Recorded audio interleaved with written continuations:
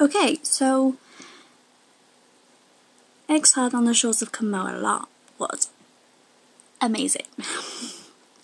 To me, it's set up very much like a RPG game, where there are constant NPC refs on the field, so you never feel like you're on your own.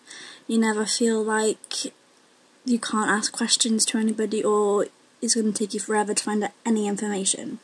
So for me, that was amazing. Was one of the highlights of the whole weekend, was knowing who they were, where they were, and the fact that you could talk to them about anything and everything, and the fact that they come up to you and ask you to make sure you're okay, having a good time. That I really, really loved. I also loved the fact that, being my very first event, I was thrown in straight away with inventing stuff. So they have a very good idea of a craft and inventoring workshop. So you can be an inventor, blacksmith, alchemist, tinkerer, magician, mage, priest, all of the above. But you collect items like iron, wood, leather, gold, and upwards to be able to make things.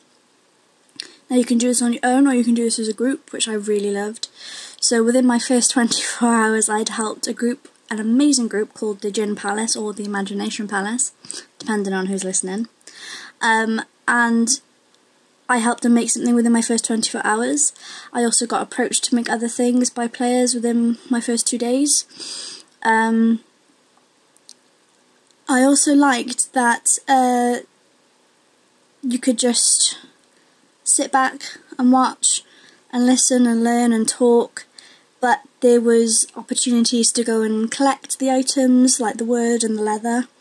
There was options to go mine like gold and for gems, and that there was also fights, obviously, being a good LARP, but they were also kind of optional, so you could go to where the noise was, basically, easiest way of putting it. So if you didn't really have any fighting skills, or you were just too hungover, or just didn't want to do it, you didn't have to, which I really did like. So for me, it's definitely a 10 out of 10. I can't wait for next event. So yeah, I really enjoyed it. I will give the details in whichever location they will be in, depending on where you're watching this. But yeah, till next time, Carmoa.